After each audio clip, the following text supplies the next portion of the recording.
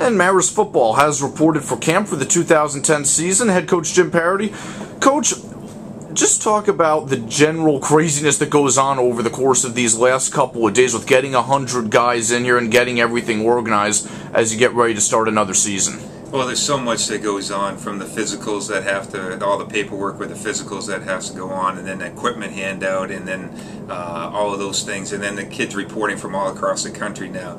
It used to be most of our kids came from within 3 hours of the school, but now we have kids coming from 14 or 15 different states across the country. Some have to come in a day earlier. Their parents, they have to have flights, and they have to arrange for transportation. So there's so many things that go on, but the kids really did a nice job with everything this year, with their paperwork, and we get off to a good start.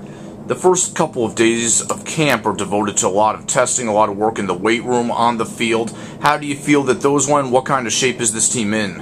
Well, right now we're very pleased. We're still having testing going on today, but so far what we've looked at and what the kids have done in the weight room and on the field with our conditioning, our hundreds test, they've been excellent. This year we had the fewest kids fail the conditioning test, and so that's a real positive sign for us at this point. We'll get a full report on our lifting results, and then we'll declare a couple champions in some different categories from our strength coach, Coach Clancy, and that'll be done tonight. But right now everything is going very well.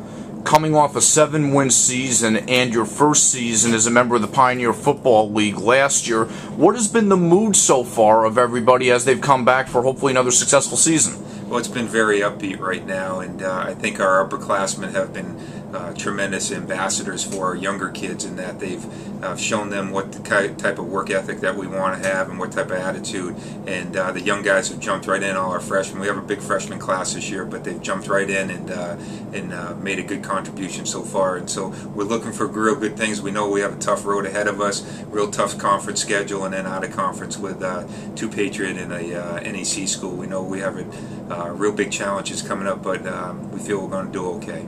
Thanks, Coach. All right, thank you, Mike.